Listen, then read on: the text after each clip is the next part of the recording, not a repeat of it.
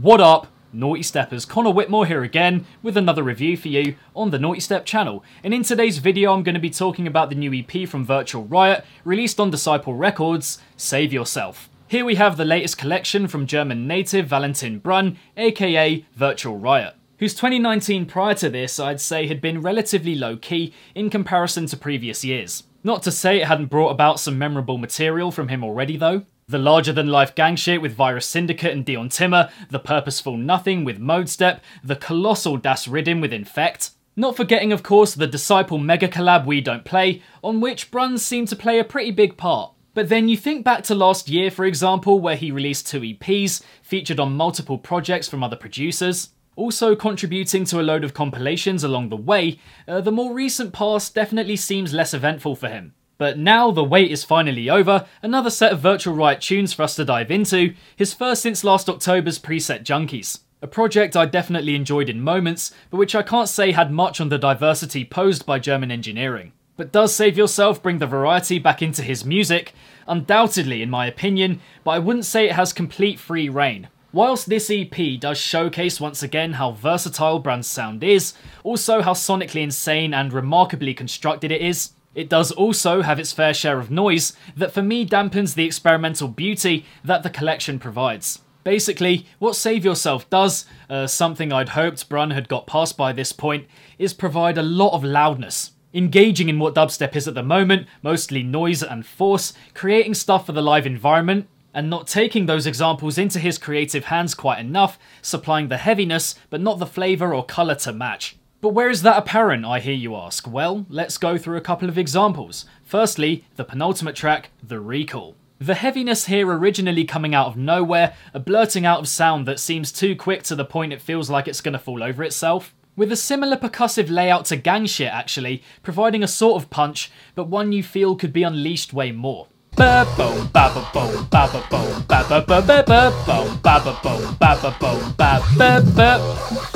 mean, yeah, do you see what I mean? The second main drop is just a stomping riddim version of the first one, has purpose to it, but mostly a bit ordinary. And the progressions to each of these drops are quite gnarly, some nice twisty sounds in there, but more than anything, just a bit loud and overbearing. Just before that, we have the track Goat, which above all else seems like a Moody Good tribute.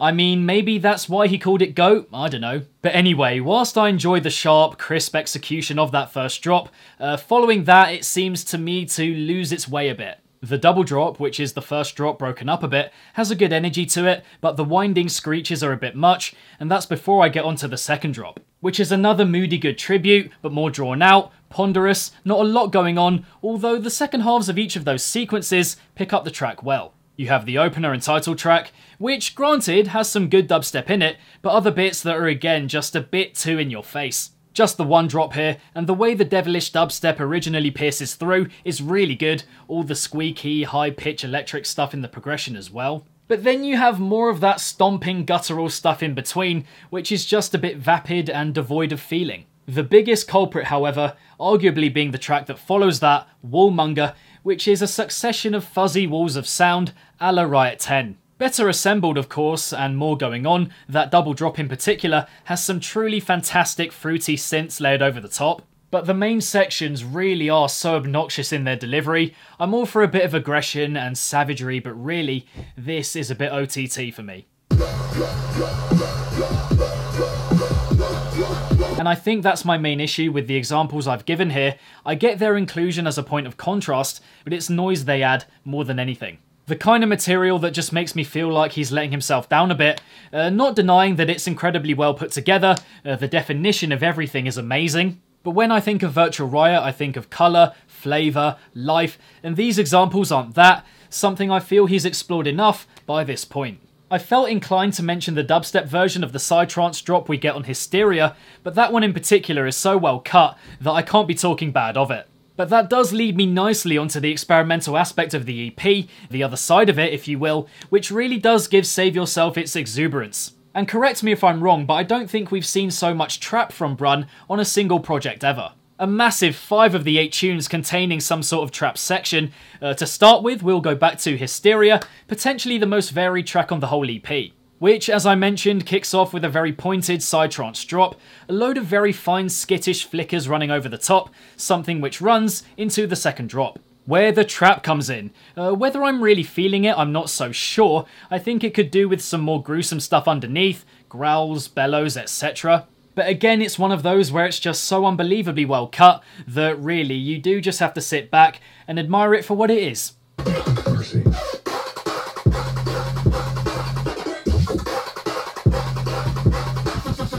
Just before that, we have the trap snippets on Wallmonger, which aren't special in sound, but do help to keep that track ticking along. We get a brief, shimmering trap sequence in the middle of the recall. I like the semi-thrilling appeal it's got going on there. On the final tune, Insides, we get a lovely trap section following the upbeat introduction, wonderful flow, everything playing off each other so well, stunning. And on track 5, Self-Checkout, we get for me the most impressive drops on the whole EP.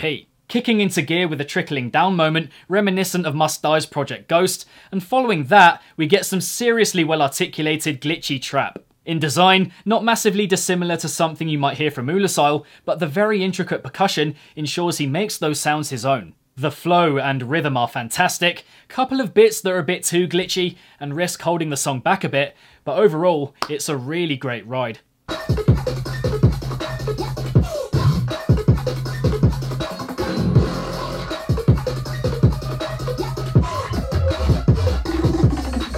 And the way it just keeps building on that first drop more and more over its course is so well done, becoming darker in the double drop, then more jagged, constantly taking it up a level, all the while so continuous and free-flowing, musicality on point throughout as well, understated but really leaves a mark. Beyond the trap and dubstep, however, there are other genres that Brunn explores across the near half-hour runtime. And this is where Save Yourself gets its brightness from, its prettier side, and to start with, I'm going to mention the interlude, Iteration. Opening up in this ethereal, dreamy way before these strong chords emerge from below, growing into something quite heartfelt and hopeful. And then the drop, which is a blend of glacial sounds and glitchy synths, very detailed, pretty much immaculate in its construction, harking back to his throwback EP.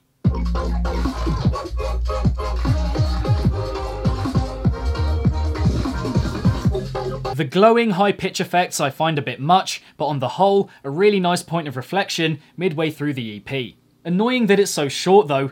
I mean, I get that it's an interlude, but it could have been longer. You know, just as I'm really getting into it, it's over. But on this lighter side of things, I must also talk about the closer Insides. Brunn again finishing a collection with a more chilled number, and again, it really works. I mean, it isn't completely chilled. The drop we get is full of these shiny, tripled whipping sounds, originally quite dark, but ending up becoming quite cute. My main take from that drop though, being that it's really nice to see him go quite thin on the ground with his percussion for a change.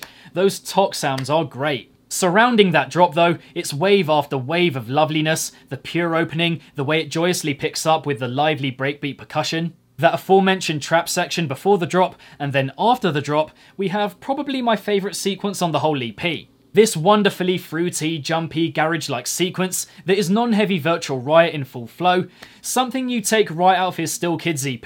The vocal touches in the background, the bouncy effects, the whole section is superb, and the one part of the EP that always sends a chill down my spine.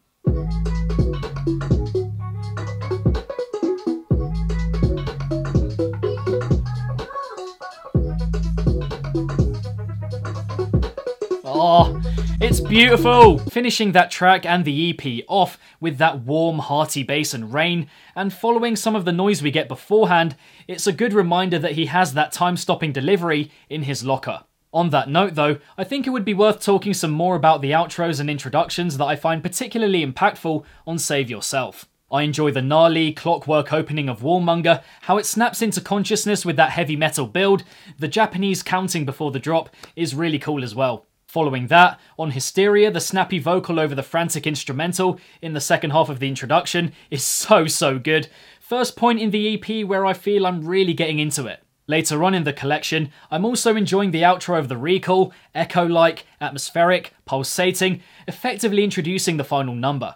And the rest are just as you would expect really, not bad in any way, just standard. But also, the way that most of these tunes blend into one another is really awesome. It's almost as if he made 2 or 3 massive songs and then just split them up to make them into an EP. A couple quick little points that I'm going to talk about here before rounding up my thoughts completely. Firstly, there are so many fake out drops on this EP, my word. We get them on the title track, Wallmonger, Goat, The Recall. I mean, the odd couple is alright, but I can't lie, they do get slightly tiresome after a while. In Hysteria, we even have Building Upon Builds, which is just a bit of a stretch, really.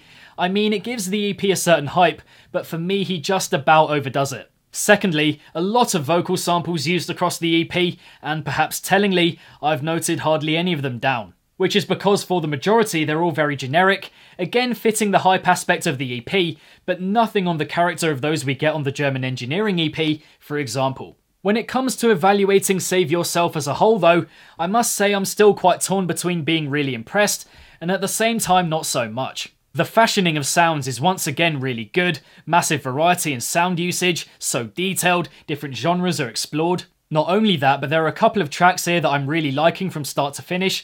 I love how it's a completely solo EP as well. But for me, there's also enough stuff holding that goodness back, material that seems far more concentrated on whether it's hitting hard enough as opposed to its ingenuity. I think it says a lot that the songs I enjoy here don't try too hard to make themselves known, more natural in feel than some of the dubstep we get, which is very ostentatious. A sign perhaps that he's run out of juice on the heavy dubstep front. Some people will enjoy that stuff, and that's fair, but for me, it's where he falls short here. But for me, I see that as an opportunity for him to try out even more new things. I'd love to hear a completely experimental EP from him, where he puts the dubstep to the side for a bit and tries out some completely new stuff. Maybe a freeform bass tune, maybe a mid-tempo tune, another dark house tune, another drum and bass tune. He has it in him to do that. And what's more, I feel like his style deserves it. We're talking about one of the very best producers in bass music here. His style warrants that kind of creativity and freedom. End of the day though, Save Yourself is another EP I could talk about forever, with the amount going on, one of the things we love most about Virtual Riot. In that regard, it never gets boring over the half-hour runtime, Brunn doing really well once more to keep listeners locked in, with next to no repetition available. However, I'm not sure as an entire collection it ranks alongside his best work. I hear decent ideas, but not a lot that's really spurring me forward or making me want to move. It has colour, it has flavour, it has some really brilliant ideas, but personally, overall, not quite enough feeling to really get me fully raving about it just yet. Now, in terms of my favourite on the EP, then I think I would have to go with Self-Checkout. I've touched on this already, but it has one of the most natural progressions that I've heard in a fair while, and has the best flow, amazing sounds on show as well, most complete in feel, in conclusion. And in terms of recommendations, if you enjoyed the EP, then really I think it just depends which songs you like from it. There's some classic VR stuff in there, of course, so if you like that, check out his old stuff. There's a bit of Moody Good in there, as I mentioned earlier, a bit of Ulasile in there. If you like those songs, check out their old stuff, or their usual stuff, that's what I mean. But yeah, really, it's whatever takes your pick. And so there we have it, my thoughts on the new EP from Virtual Riot, Save Yourself. But what did you guys make of the EP? Do you have a favourite track from the 8? Let me know in the comments below. If you enjoyed this review, then be sure to give it a big old thumbs up and subscribe to the channel if you haven't already. Hit the notification bell along the way so you can be notified whenever I upload a new video to the channel, and my social media accounts are linked in the description box down below. For some other EP reviews on the channel, check out the link next to my head somewhere. And lastly, if it's naughty, then you know guys, so be sure, as always, to keep it naughty and stay safe. And I shall see all of you legends in the next one. Peace out.